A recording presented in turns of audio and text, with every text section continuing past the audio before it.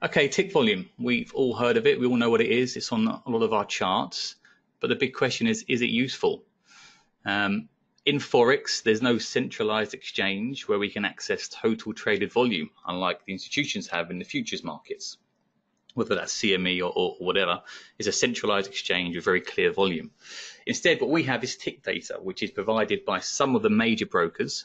But what is it? As we can see on the slide, the definition is it measures the number of times the price ticks up and down, right? So it measures the number of times that the price ticks up and down. So that's obviously not the same as traded volume, right? Traded volume is how much is actually traded. So the assumption here with tick volume is that if prices change 100 times, for example, in 5 minutes, that there's a higher activity than if prices changes only 50 times. And this should reflect the corresponding change in trading volume. I hope that makes sense.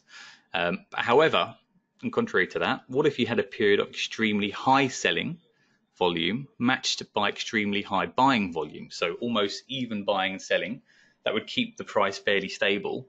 Would this show up on tick volume as much as in actual traded volume?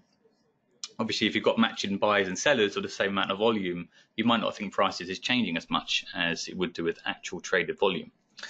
So the question is whether tick volume represents a good reflection of actual traded volume in the Forex market. And this has been one of the issues why most traders don't use it, right? Because they think it is actually useless. They think it's no reflection of trading volume. So a huge proportion of traders don't even look at it. So let's have a look.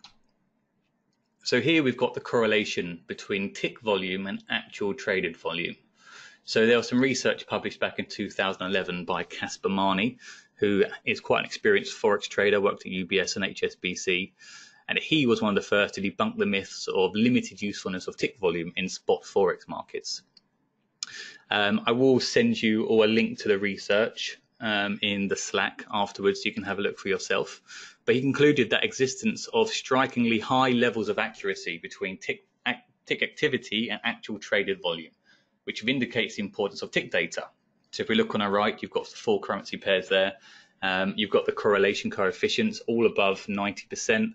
So, you know, that shows there's a 90% correlation between tick volume and actual traded volume, which is great, right? So, you know, this is crazy that so many people don't actually look at volume and tick data in their trading. You can see in the little box at the bottom, not sure if you can see my cursor, but over here, from our analysis of these 4 currency pairs, we would postulate that over 90% of movement in tick volume in any currency pair is reflected in a movement of actual traded volume. I.e., if tick volume is seen to be increasing, traded volume will be increasing in a very similar manner. Now, there's lots of other research online supporting this study and lots of other independent studies which show an extremely high correlation. You can just search it into Google, you'll see a lot come up. So I think from this and other research, we can safely assume that tick volume is a good representation of actual traded volume.